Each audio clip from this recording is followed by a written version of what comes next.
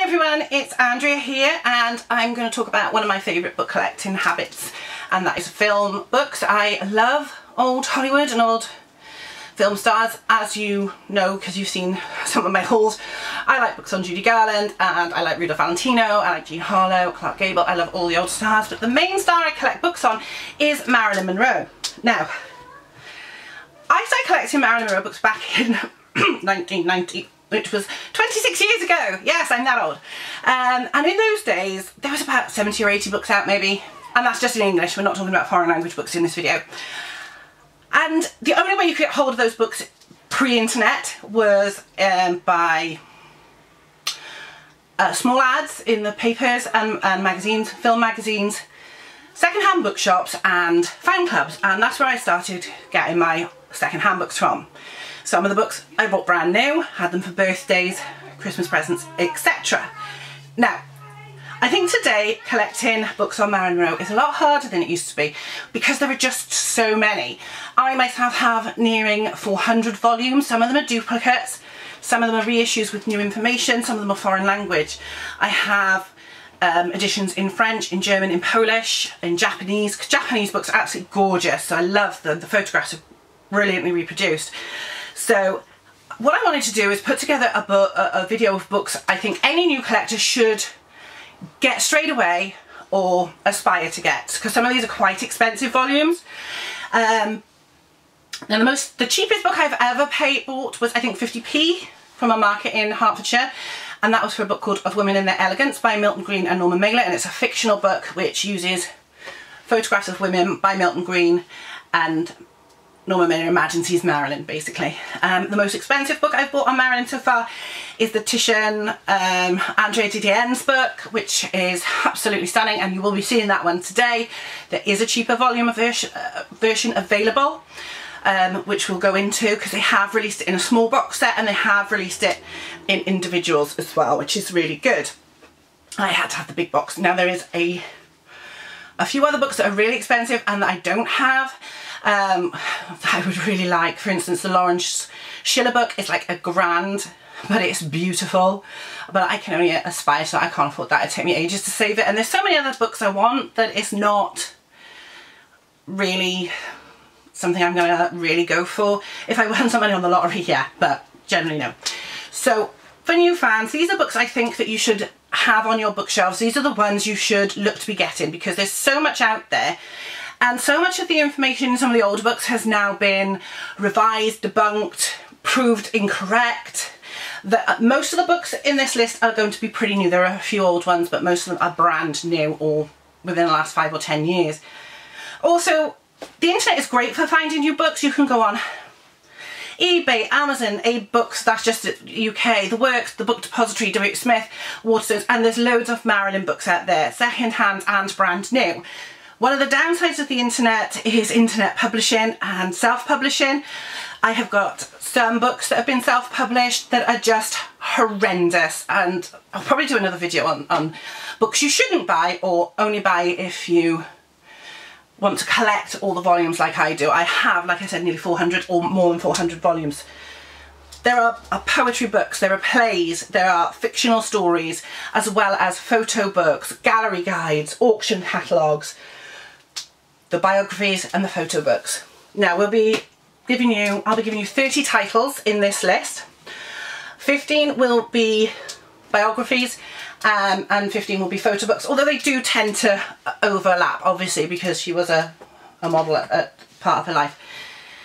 15 because there are 10 essentials and there are 5 honourable mentions that I think you should get as well. So we're going to start with the biographies, and I'll just have to look at my little list. So we're going to start with biographies. The first biography I think is a must, and that is Marilyn Monroe, Private and Undisclosed by Michele Vogel. That's this one. This is the first edition hardback that came out, and if I can get in there, it's signed because I know the author. I was there at the launch party, and a photograph I took is actually in this book. It is. It's very tiny though. You can barely see it. Can I find it? Can I find it? I don't know. Where is it? Is it in here? Where is it? It's a very small picture of her piano that I took at the Christie's auction when I went in 1999. I can't find it. Yes, it is. It's in here somewhere anyway. So yeah, this is a great biography which had at the time very rare photographs. You've got a nice little bookmark. This phrase, as you can see, but mine's in pretty good condition because I don't read it very often. Michele Morgan used to run the fan club, Marilyn Society. She interviewed lots of people that knew Marilyn. This picture was never published before this book, and she got it from a friend of Marilyn's when she was still Norma Jean, named Bill Purcell. It's a great book. Only facts, no fiction, no conspiracy theories, no death theories. It's just 100%. This is Marilyn as far as we can ascertain from the facts that are out there. So there's no scandal, no gossip. There is stuff in here that's quite heartrending. For instance, she said to Bill Purcell at one point that she was so fed up of Hollywood, she was so fed up of being wanted just for her looks, that she wanted to throw acid in her face. Of course, the papers blew up about that, but it was just something she said in passing. She never would have done it. So that's my first must-have book. You must get this one. Now, second on the list of must-haves, and the stack is absolutely high, you can't see it, it's just over here, it's massive, there are actually 2 volumes, but this is book 1 and 2, so this is, you know, these are 2 separate volumes.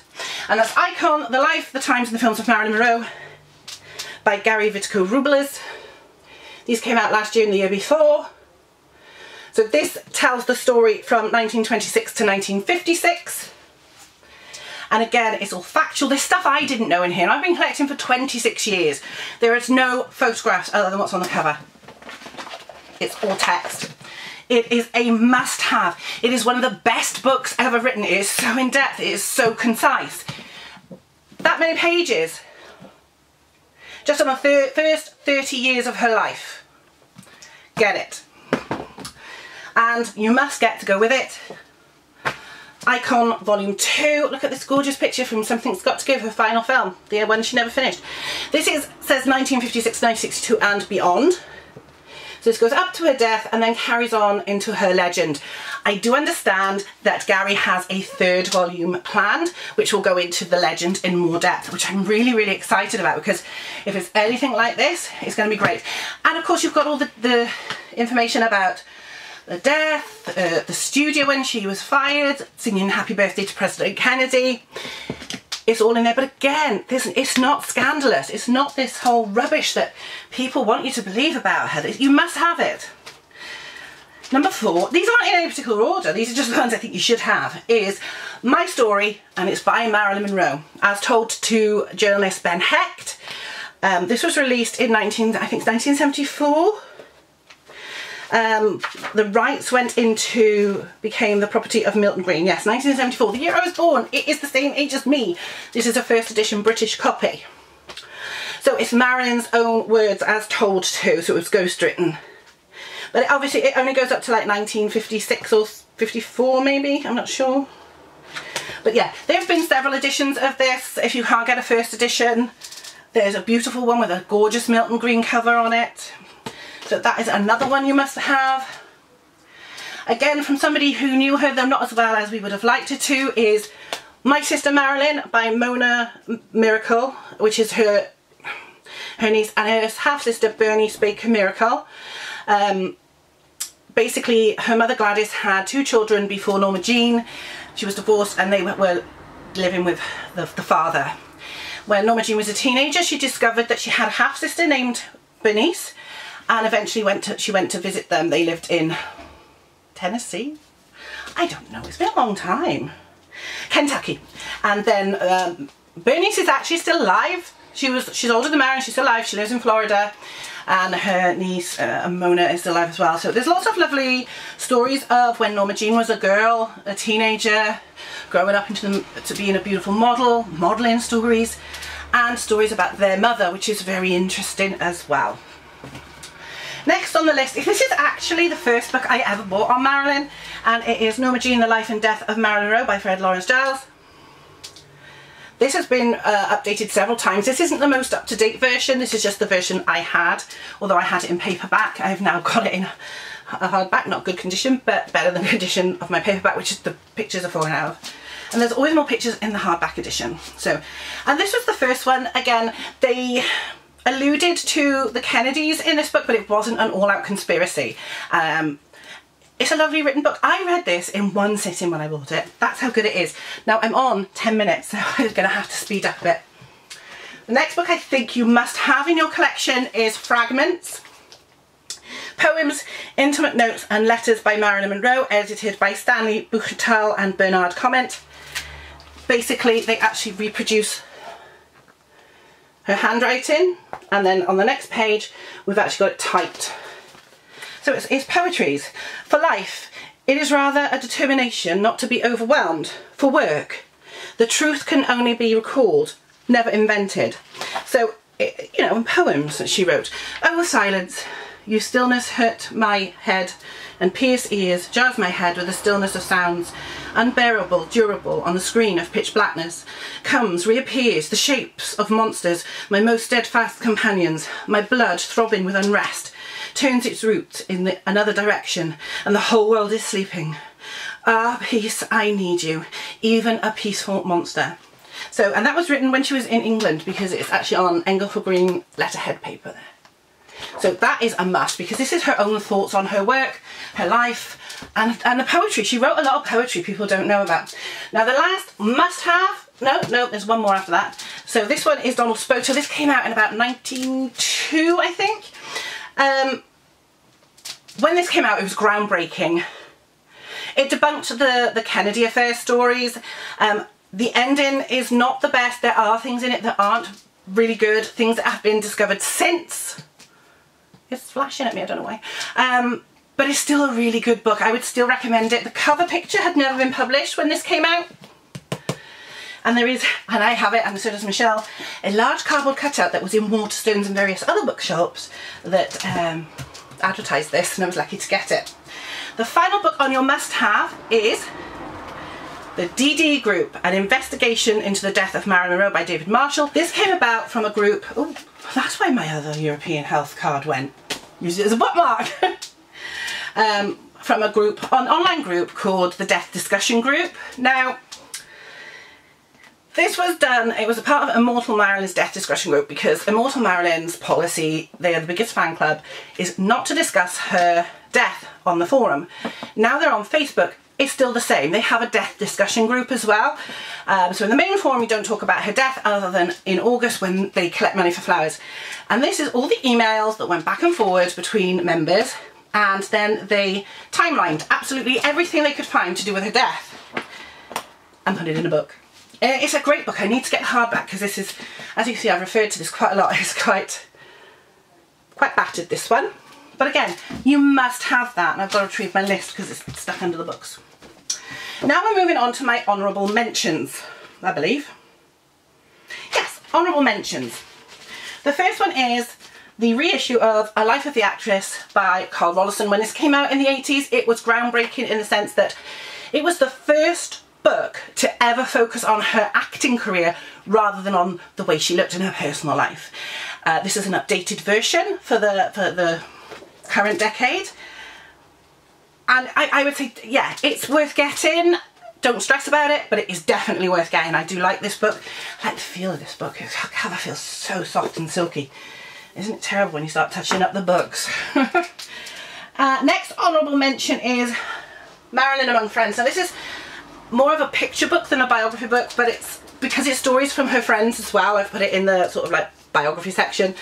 And this is by Norman Rosten and Sam Shaw. Norman Rosten was a poet and Sam Shaw a photographer.